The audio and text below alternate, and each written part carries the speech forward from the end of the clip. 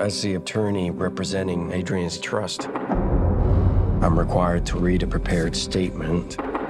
Cecilia, although our relationship was far from perfect, I thought that you would talk to me rather than run away. Are you okay? Open the door!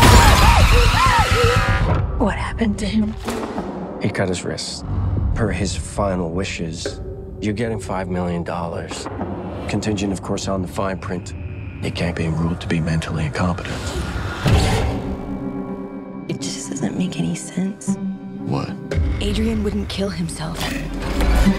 Listen, you're getting your freedom back, okay? Don't let him haunt you. Hello?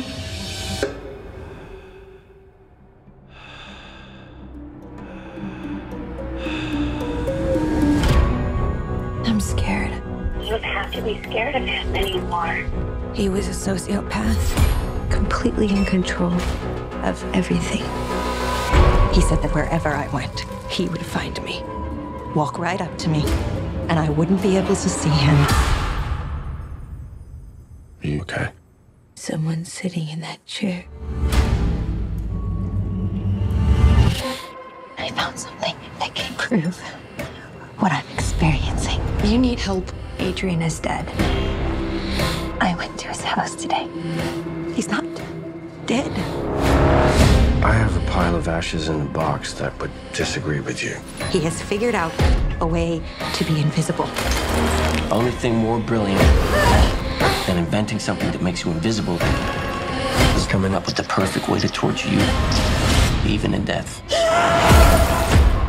Adrian's true genius was how he got in people's heads. Don't come any closer. Hey! I'm not crazy. Please listen to me. You're saying the person trying to kill you is in the room right now, but we can't see him? He's listening. Where are you? Where are you? Show yourself! Come on! Do it! There you are.